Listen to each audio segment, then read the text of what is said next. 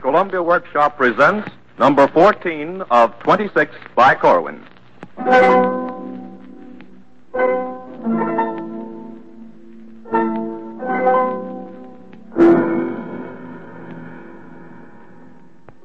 Samson, a new verse play by Norman Corwin, starring Mady Christians and Martin Gable, with an original musical score composed and conducted by Bernard Herrmann.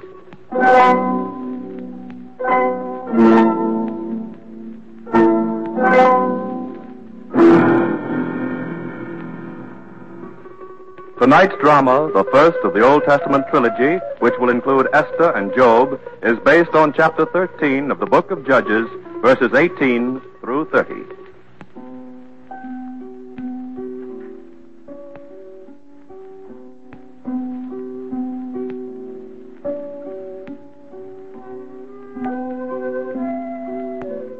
Lift the curtain.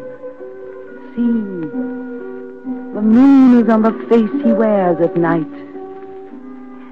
He smiles like a thumb-sucking babe and turns a half-turn in his love crib. Sleep is good news to bone and sinew. Therefore to Samson, who is bone and sinew, therefore he smiles. Sleep, Samson. Sleep, your gifted sleep.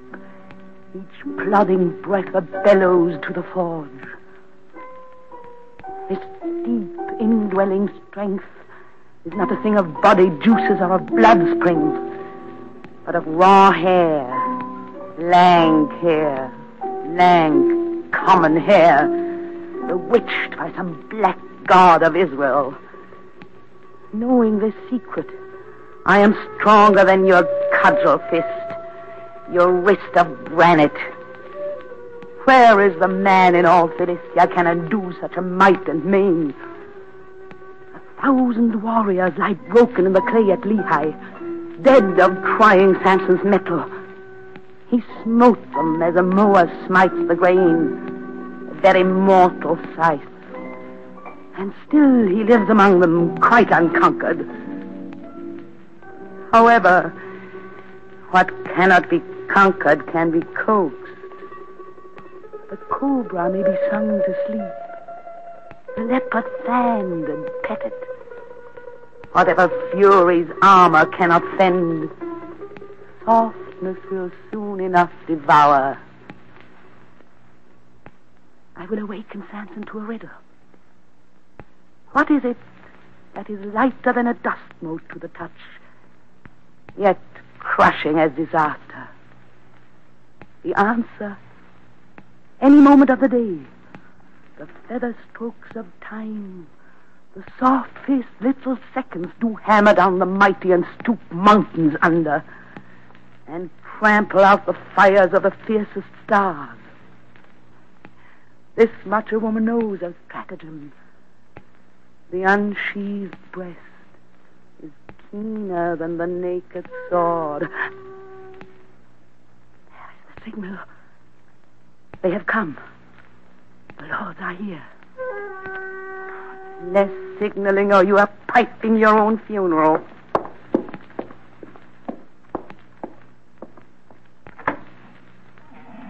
Is he asleep, Delilah? Yes. Come quietly. How many are you? 7. You brought the razor to shave off his head? Yes.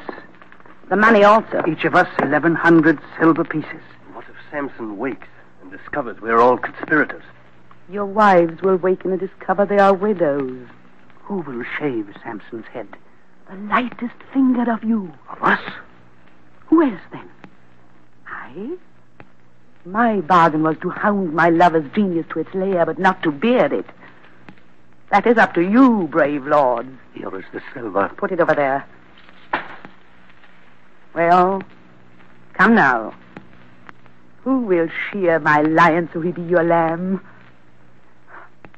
What? None of you? The 7 highest lords of the land and all at sea? I will shave Samson. You? It will make me worthy in the eyes of our great god Dagon. Delilah! Delilah, where are you? Quick, get away. Be quiet. Quit. Do not move. I'll go into him. I am here, Samson! When you hear me hum to him, it will be safe for you to steal into the chamber. Not before.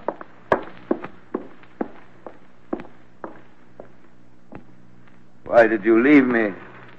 I got up to watch the full moon wester. Never has the valley been so drugged and scented and serene. Don't leave me in the night, Delilah. While you were gone, I staggered, sick and sweating in a festal dream whose shape already fades. I reached my arms out to you as if to save myself from drowning in a sea of octopi and fanged eels. But you were nowhere.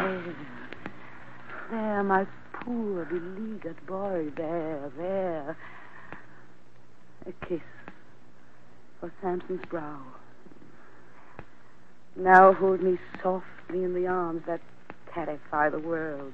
Delilah. Never will you be alone again on your love bed. Dear, mighty man, so unafraid to stand alone against 1,000 enemies. I will watch over you and intercept all shadows I suspicion of unwholesomeness. No terrors stalk the earth so leering and so leprous and invincible with evil as the undredged demons of our dreams. Give over now. Rest now. Fantasy is ruptured.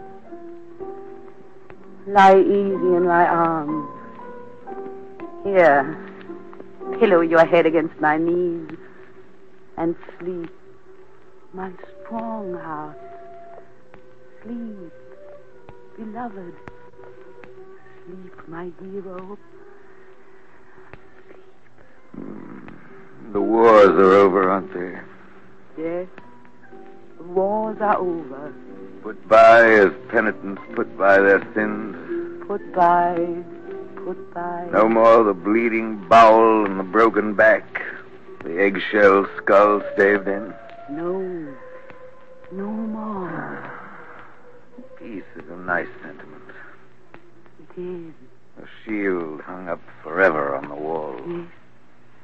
And a fat fawn browsing in a wolf-proof meadow. A wound, sponged clean, and healing under balms and unguents. Rest your weary head. There. Now go to sleep. Delilah.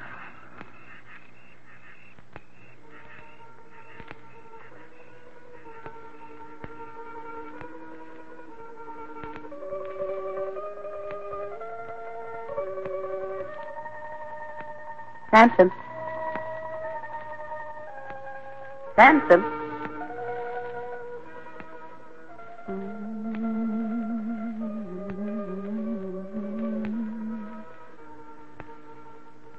We can't see you. Where are you, Delilah? The moon has set. We need a light. Light your candles. I will shield his eyes. I have the razor. I am ready. Then begin.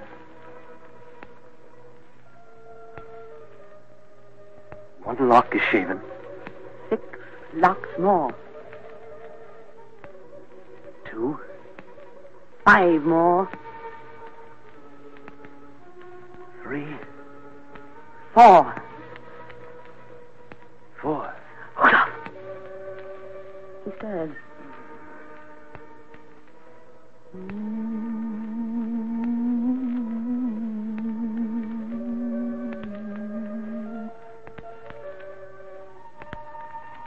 Now then, the remainder.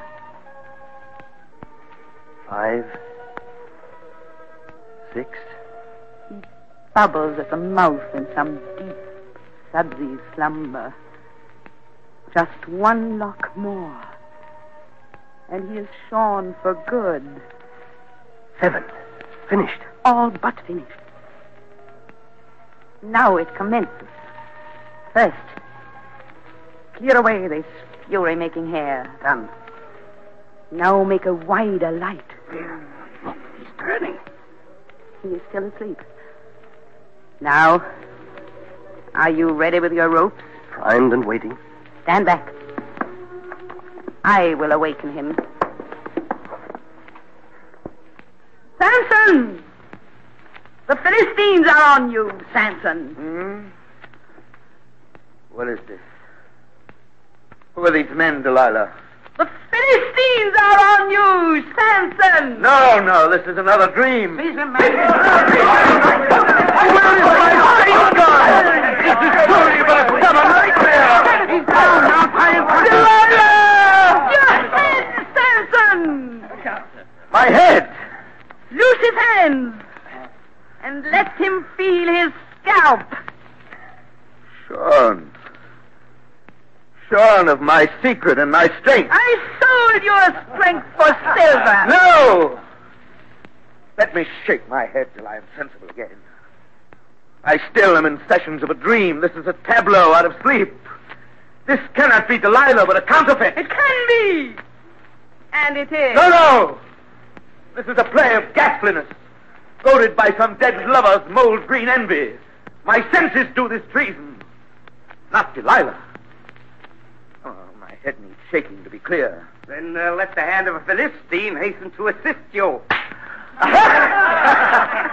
is human and responsive, too. For see, he's bleeding where I hit him in the mouth. Now he begins to know the taste of insult. I am awake, then. This is a conscious and malignant thing. Betrayed and trapped and bound with rope enough to tie the sun from rising. Now that you have taken Samson, take him and go. This has been a sleepless night. The first of many for you. May your sleep be rotted to the core forever, plagued and pursued across the face of night, and cancerous with conscience. Keep your curses and reproaches in your cheek. I've done what I have done, and I am quit of it. And none of your vile maledictions can corrupt me. Alas, you're right. Corruption cannot be corrupted any more than truth can be made still truer, or perfection be perfected. How can a soul decayed as yours rot further? Mouth on, for words are all the strength you have left to you now. Samson, you, whom I have hated while I loved, brood over this. You have been vanquished not by soldiers milling in a bloody mud, but by a woman, quietly, alert, unarmed, companionless, inspired not by fearsome shouts of battle, but by silver! Silver, yes, properly. Tribute paid to the conqueror for conquering. Death is a greater conqueror than even you, Delilah. Also quiet and alert, unarmed and unaccompanied. What tribute shall you pay the grave when angry justice overtakes you? With what coin bribe the worm? With flesh. It can be minted, and it can be forged into a hot and supple metal. My body is the sword that cuts you down. And a two-faced sword it is, drawn from a scabbard of the foulest treachery, and thrust into the vitals of a trusting sleeper for a sack of silver. Oh, Felicia! You are my people's enemy, and you are mine. And you are captured like a common thief. By a common lying hypocrite. The vanquished would do better not to sneer at the victorious. Yes, truthfully, Delilah is our greatest army. We should drink to her. A toast to victory! To victory! What a sorry and degenerate victory! Oh, crass, craven Philistia, all war debauched and honor shamed away. Fly skirts for banners, lisp your commands, ride beds to battle, flank with a thigh. Better than bungling among broken backs and shattered skulls. Listen, the 8 of you. I am the sex which fathers so deplore at birth and glumly suffer to be reared. A girl is born, they say. Alas, the pity, luck, and Dagon have deserted you. A girl is born, fit only to attend the wants of masters and to sate their several hungers. We are the weak ones, the veiled ones. We are the women, the opinionless, consulted only by our lovers and our suckling babes. Here is example of our uselessness. This brutish Israelite who in a single brawl at Ashkelon killed 30 men, who out of fury when he was denied a wife, burnt down the cornfields and the vineyards in the time of harvest. This terrifying Samson, who one rowdy midnight wrecked the city gate of Gaza, carried it away upon his shoulders, who at Lehi slew 1,000 of our fighting men, armed only with the jawbone of an ass. This same appalling Samson lies disfranchised here by one such weak and useless and opinionless. A girl child, much deplored at birth. Consider it, my lords and masters, you whom I hate together as I hate all men. Consider it, my fallen lover. In the meantime, go. Go, take him. Take yourselves. Remove from here. This incident is ended.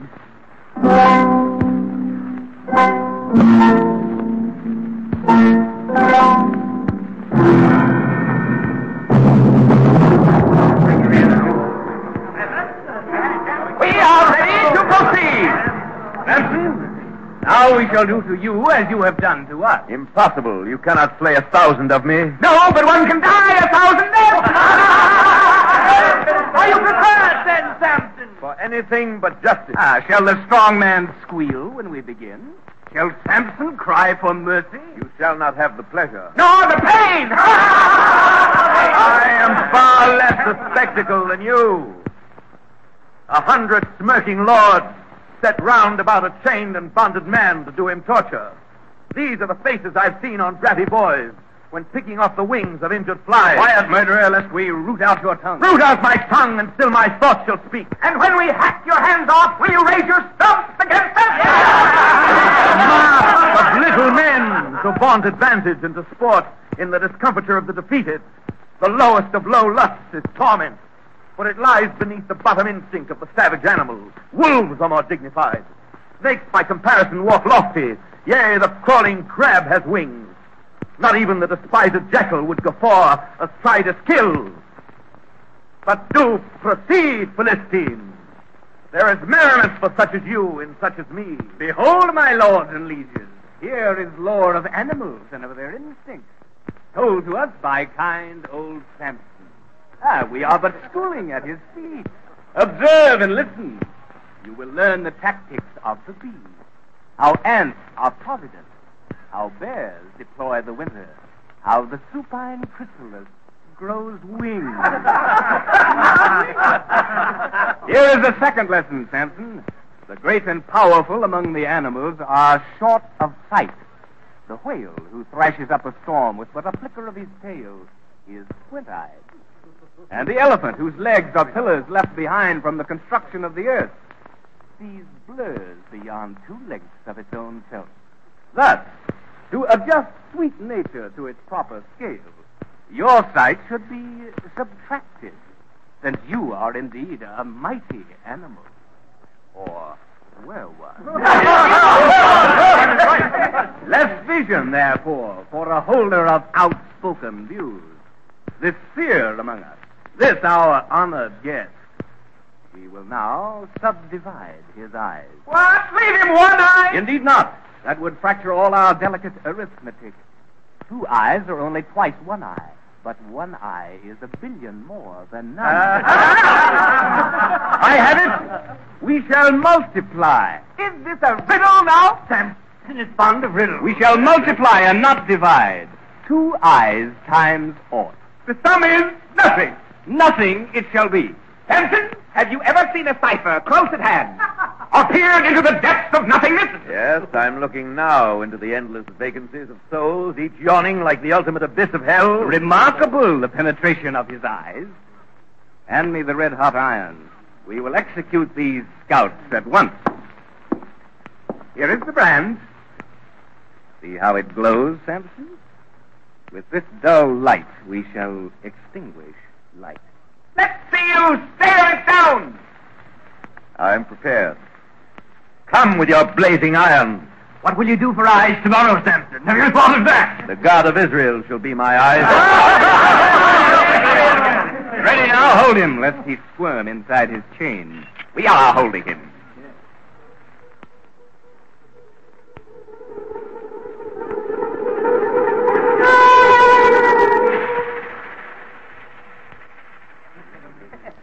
How do things look now, Samson?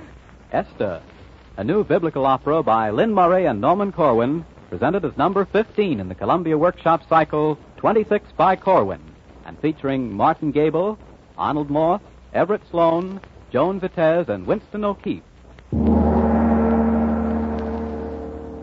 Now it came to pass in the days of Ahasuerus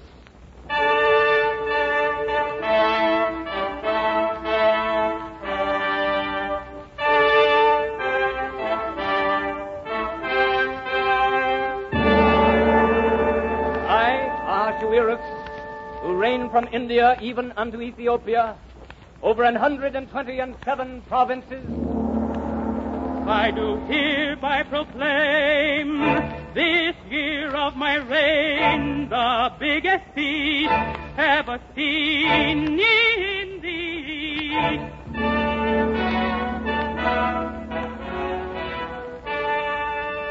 For 6 months we'll make merry and let workers stay alone and sing and dance and celebrate the glory of the throne.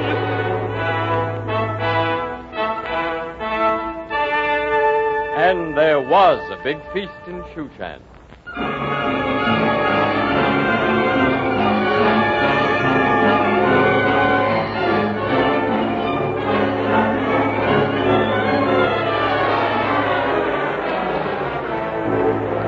There was a big feast in Shushan, that's the shag in Shushan, they chewed the rag in Shushan, they served gold dishes in Shushan, they drank like fishes in Shushan, oh Shushan, Shushan, Shushan. When the heart of the king was merry with wine, and he was in his cups and he was feeling fine, 4 sheets to the wind and under the weather, he called his 7 chamberlains together. Now, gentlemen, where's Her Imperial Majesty, Queen Vashti? Vashti is giving a party in the royal house. For women only. Oh, yes. Well, bring her here to me. Yes, right away, Your Majesty. Yes, right away, Your Majesty. Yes, right away, Your Majesty. Now, Vashti, she was spirited and highly independent. Of purple-blooded Persians, a proud descendant. Her bearing it was regal, and her attitude was bold. And when the chamberlains arrived, her compliments were cold. What do you want? His Imperial Majesty requests the presence of Her Imperial Majesty at the feast in the garden of the court of the palace. Oh, he does he? Tell him I'm busy with my own guests. But, madam... Annoy me no further. I refuse to go with you. But, Your Highness... Did you hear me? Yes, Your Imperial Majesty. Very well. Now get out. Memucan. Yes, Your Majesty. You are reputed to be the sagest of the 7 princes of Persia. Yes, Your Majesty. That is why I sent for you. I need your advice. Yes, Your Majesty. You are a very wise fellow, Memucan. If you can't advise me, who can? Nobody. The Queen has disobeyed an imperial command. She has broken with tradition. She has gotten out of hand. So how am I to act now? What conclusions do you draw? What can we do unto the Queen according to the law? Sire, in my opinion, Vashti the Queen has wronged not only the king, but also the princes and all the people in the provinces. For this deed of the Queen will be noised among the wives, and they'll despise their husbands all the rest of their lives. Likewise shall all the ladies scorn the princes of the sire. I fear the low example will arouse contempt and ire. What to do about it? Let a law be written by which Vashti might be smitten by the loss of her royal estate. Then choose another queen who is not so mean. That's a fine order. That's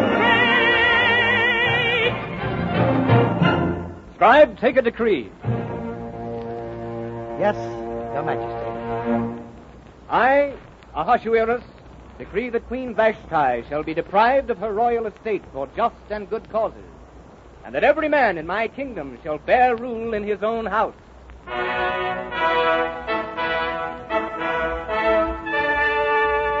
So the queen was divorced, and Ahasuerus was alone in the palace, and he was very lonely.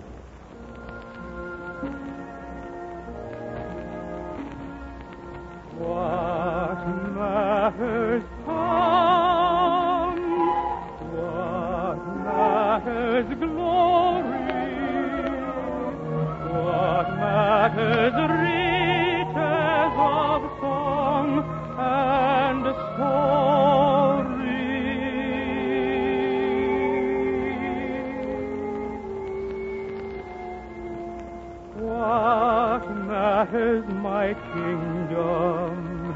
What matters my throne?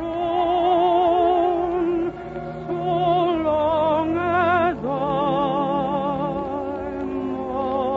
alone. Then said the king's servant that ministered unto him, Sire, we have a suggestion. What is it? Let the king appoint officers in all the provinces that they may gather together fair young maidens into Shushan the palace, and let the maiden which pleases the king be queen instead of Vashti. Let it be done. What matters come? What matters glory? What matter laws that are written down? What matter at all? What does anything mean? So long as I have no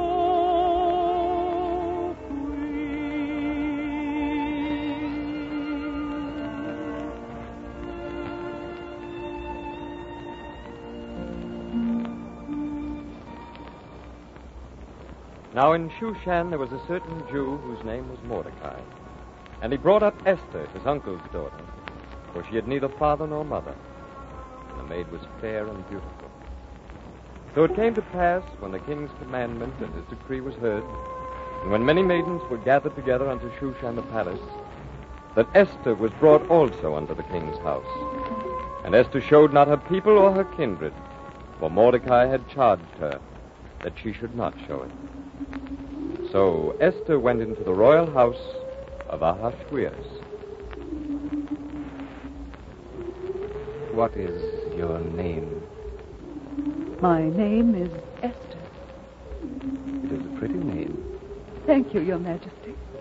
And very becoming. Sit beside me, Esther. You're very beautiful. Of what family are you? A common family. My father was Abihail. And of what people are you? An ancient people. How ancient? Ancient as Persia. Esther, do you think you could love the emperor of 127 provinces, king of the Persians, king of the Medes? Yes. But what do you know about love, little Esther?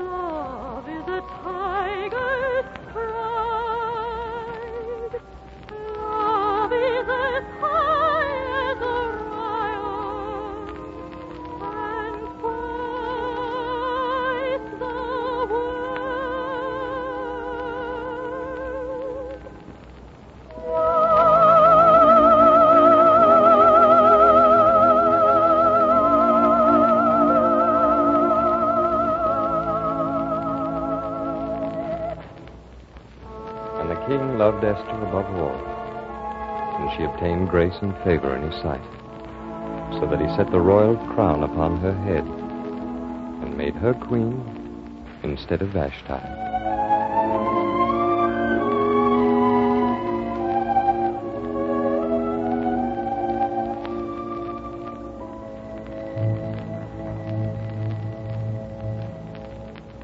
But then came Haman.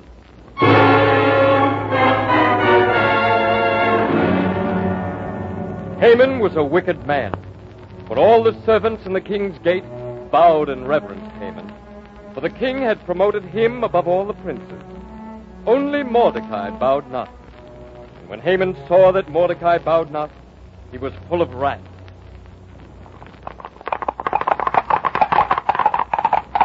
Who is that dog of a dog who will not bow down to me? That, Your Excellency, is Mordecai, the Jew. All others bow to me. He alone remains standing in the gate.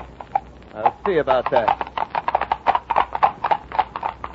You, Mordecai, down on your knees. Well, down, Jew. Haman has spoken. I bow only to God. Down, you fool! You've had my answer. You'll die for this, cursed old man. Why do you refuse to bow, you swine? Speak up, Greybeard. Answer the Grand Vizier. I will not bow down to a man on a horse. I will not bow down to a crown. I will never yield to a tyrant's force, though I burn or hang or drown. I will never worship a grand vizier, or his sons, or his nephews, or nieces. There's only one ruler whom I fear, though I be chopped in 1,000 pieces. I will not kiss the earth that you have trod, though I be whipped all day for it. I will bow down only to the living God, though death be the price I pay for it. Shall I arrest this man, Your Excellency? No, don't contaminate yourself. I have a better plan in mind for dealing with Mordecai and his kind. Come along, Captain.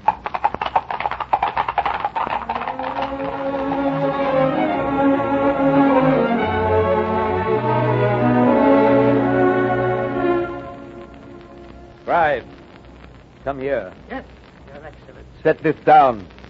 To the king's lieutenants and to the governors and the rulers of every people of every province, an order as follows. To destroy, to kill, to cause to perish all Jews, both young and old, little children and women in one day. The 15th day of the 12th month, and to take the spoil of them for a prey. Very well. Inscribe this order immediately and return to me here. Thus shall I avenge the insult of Mordecai. He and his people shall perish as one.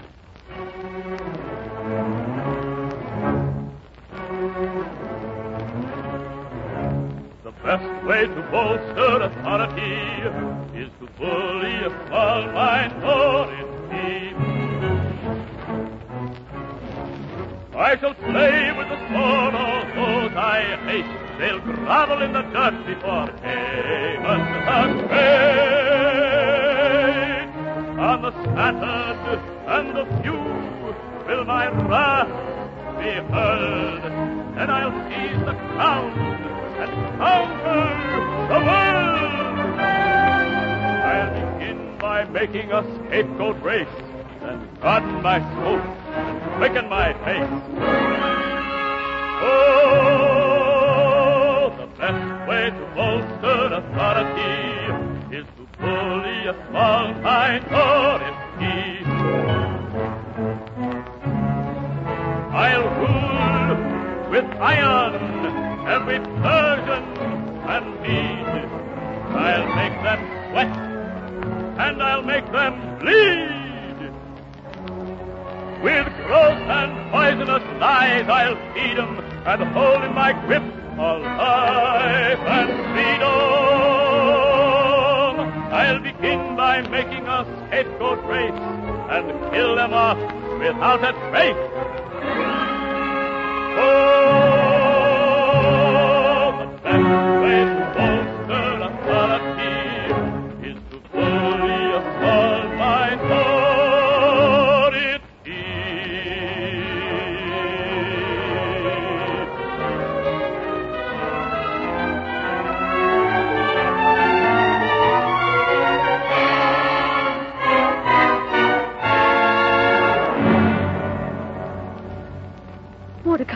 quiet. Listen. What are you doing inside the palace? You'll be killed if you're found here. That's why I must speak quickly. Did you get my message about Haman's decree to massacre the Jews? What's to be done? Esther, you must go into the king and make supplication to him in behalf of your people. But don't you know the law? Whoever goes into the king without being called shall be put to death. Except such to whom the king shall hold out the golden scepter. But I've not been called to come into the king for the past 30 days. Esther, don't think that you shall escape in the king's house any more than the rest of your people. For if you altogether hold your peace now, then deliverance shall arise from another place. But you and your father's house shall be destroyed. Who knows but what you are come to the kingdom for just such a time as this? Very well. I will go unto the king, which is not according to law. And if I perish, I perish.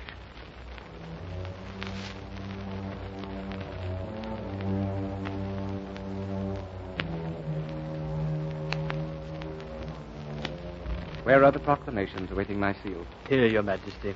Very well. And while I seal these with the king's ring, go tell Memucan, who stands with Haman, that I would have a word with him. Yes, sire.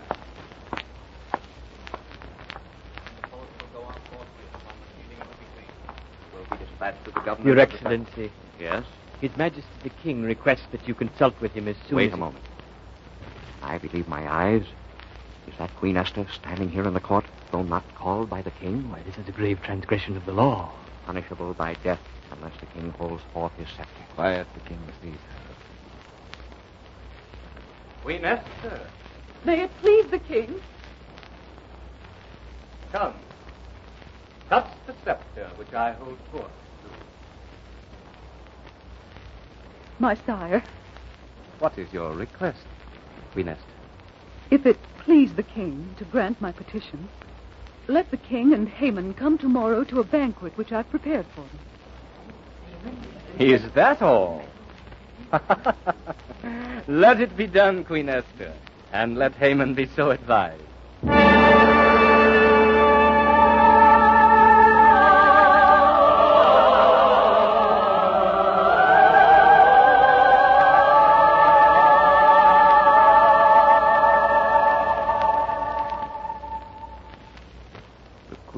Invited nobody to the banquet but myself and the king. Why, this is the greatest honor that has ever been bestowed upon any man in the kingdom. But it avails me nothing so long as I see Mordecai sitting at the king's gate. Mordecai who will not bow down to me, though the rest of Shushan kiss the dirt under my feet. I believe I shall hang the knave. I will build a gallows today, 50 cubits high, here before my own house, so that I may see it. And tomorrow I will petition the king that Mordecai be hanged. Yes, but first to build the gallows.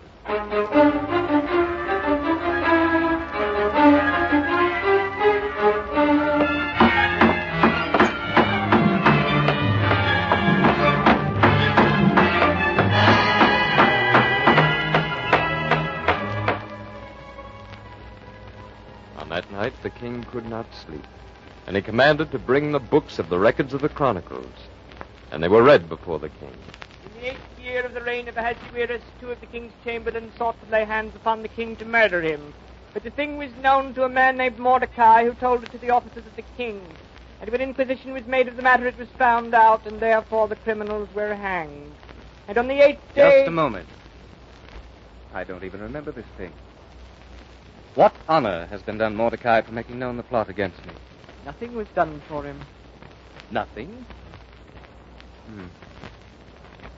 Who's in the court right now? Haman to petition the king concerning the hanging of a citizen of Shushan. Tell him come in. Yes, Your Majesty.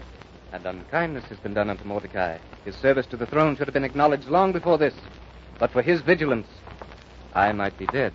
May it please the king, the Grand Vizier. Haman, a question. Yes, Your Majesty.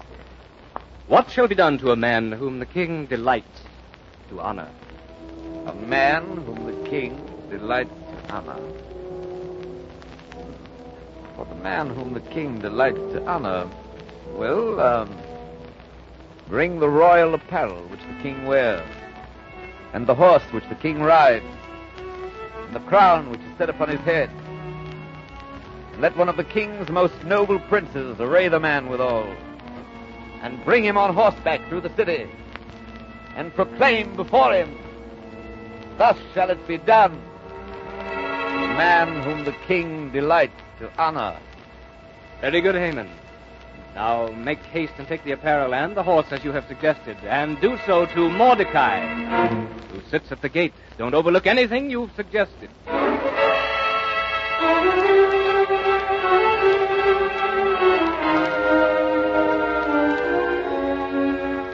Haman had to honor Mordecai according to his own device.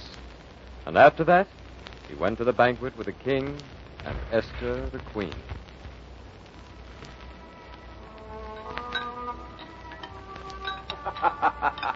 Now, what is the petition you've saved up for this banquet, Queen Esther? If I found favor in your sight, and if I pleased the king... Yes?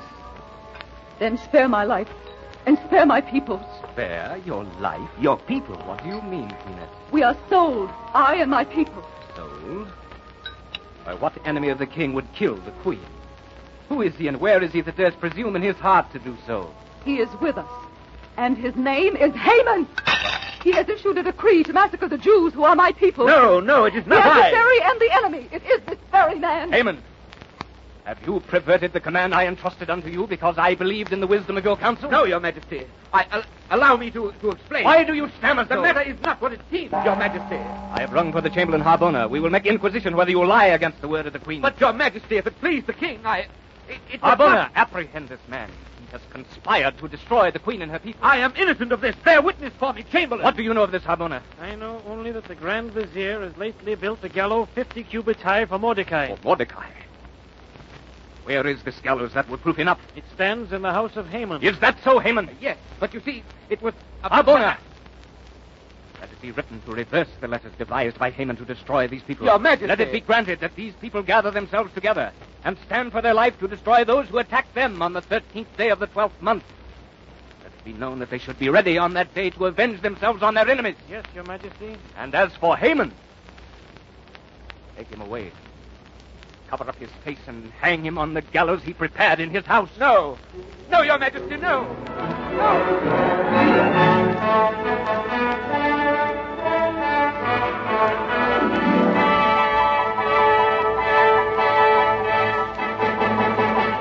And Haman stood upon the gallows. Haman stood upon the gallows he built in his own house, wherewith to hang Mordecai. And they hanged Haman on the gallows.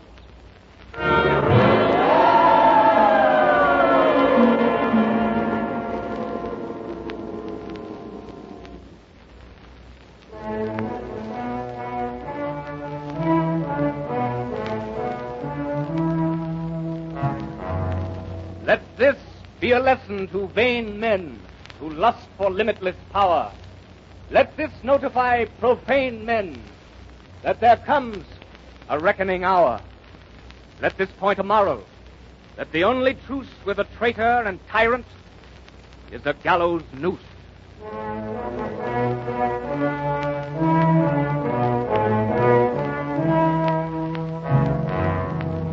Let this be a lesson to great men who rule and command and lead. Never trust in men who hate men because of their race or creed. Let this point a moral that the only truth with a bully and a bigot is a gallows noose.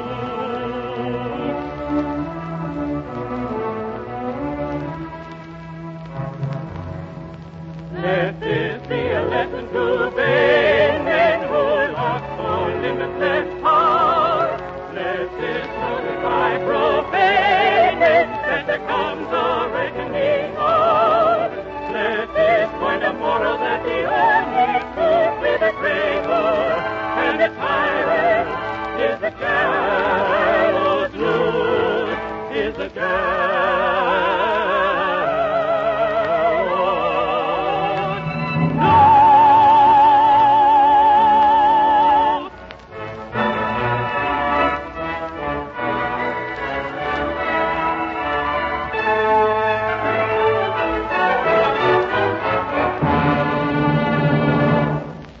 king took off his ring, which he had taken from Haman, and gave it to Mordecai.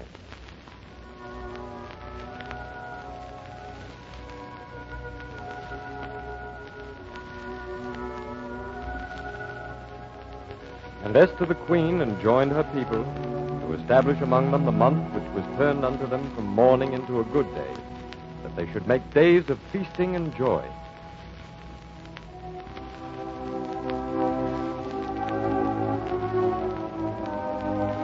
And all these acts, are they not written in the book of the Chronicles of the kings of Media and Persia?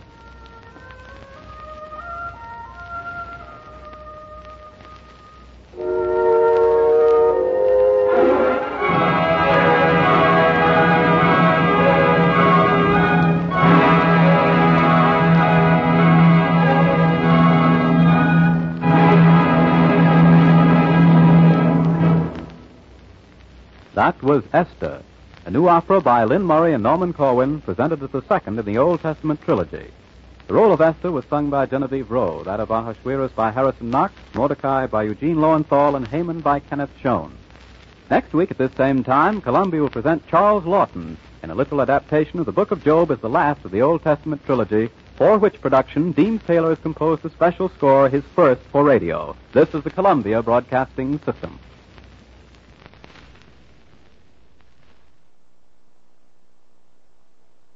From Hollywood tonight, Columbia is privileged to present the eminent actor Charles Lawton and the music of Deems Taylor in a performance of the biblical Book of Job, adapted and directed by Norman Corwin. Leif Stevens conducts the orchestra. Charles Lawton in Job.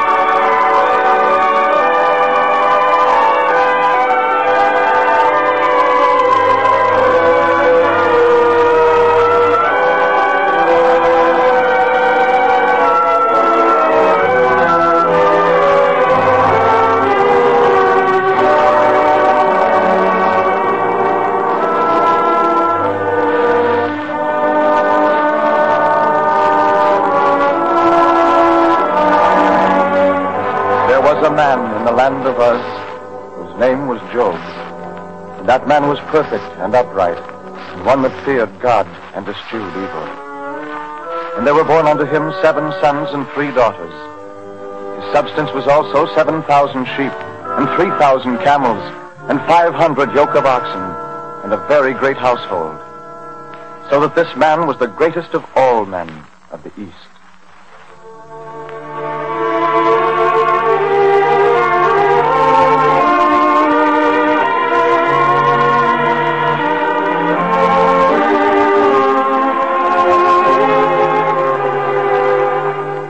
And his sons went and feasted in their houses, and sent and called for their 3 sisters to eat and to drink with them. And when the days of their feasting were gone about, Job sanctified them, and rose up early in the morning, and offered burnt offerings according to the number of them all. Thus Job did continually.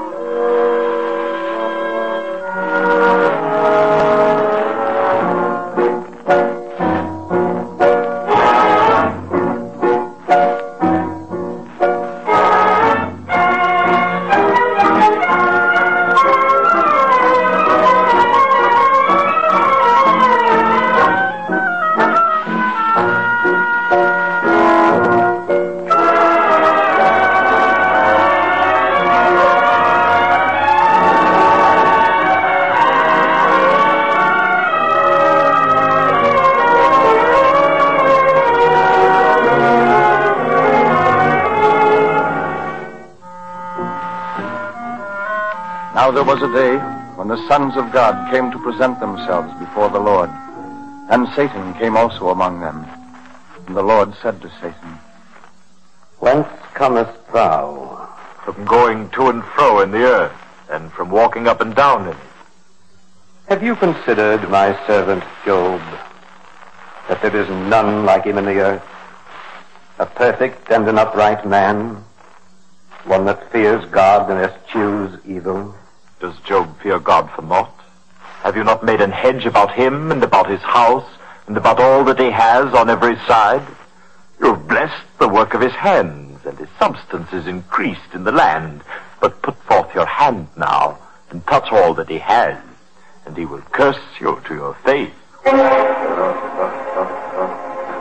Behold, all that he has is in your power. Only upon himself put not forth your hand.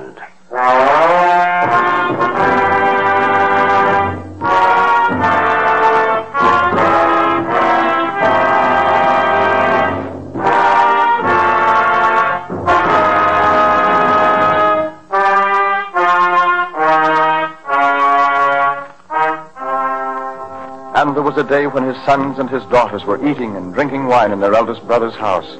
And there came a messenger unto Job and said, The oxen were plowing, and the asses feeding beside them, and the Sabians fell upon them and took them away. Yea, they have slain the servants with the edge of the sword, and I only am escaped to tell you.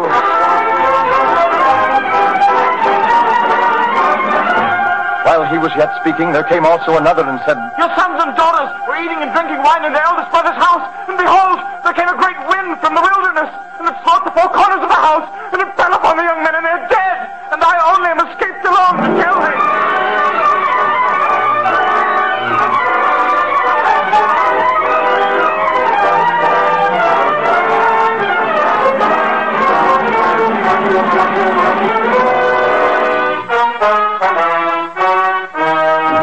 Then Job arose and rent his mantle and fell down upon the ground and worshipped.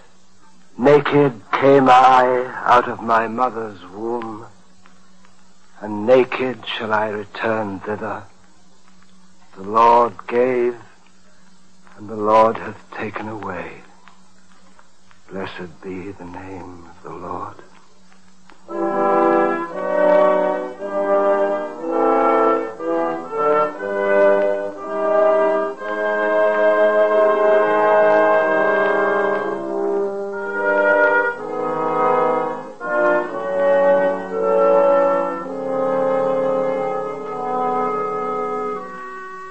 Again there was a day when the sons of God came to present themselves before the Lord.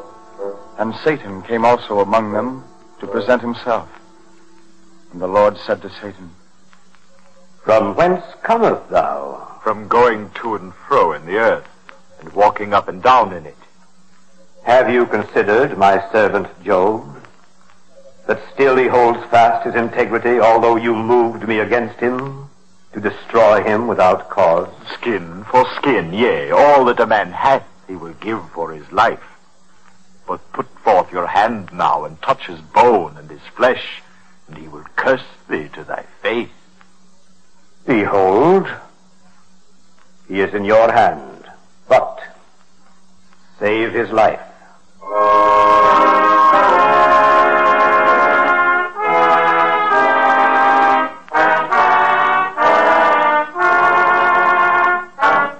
So went Satan forth, and smote Job with sore boils, from the sole of his foot unto his crown.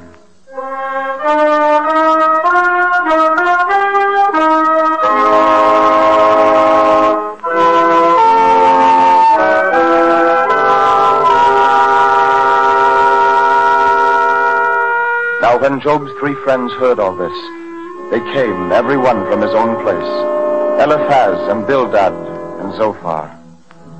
So they sat down with him upon the ground 7 days and 7 nights, and none spake a word to him, for they saw that his grief was very great.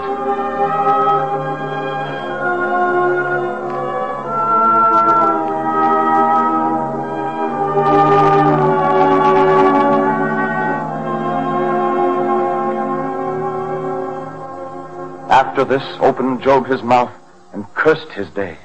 Let the day perish wherein I was born, and the night in which it was said, there is a man-child conceived.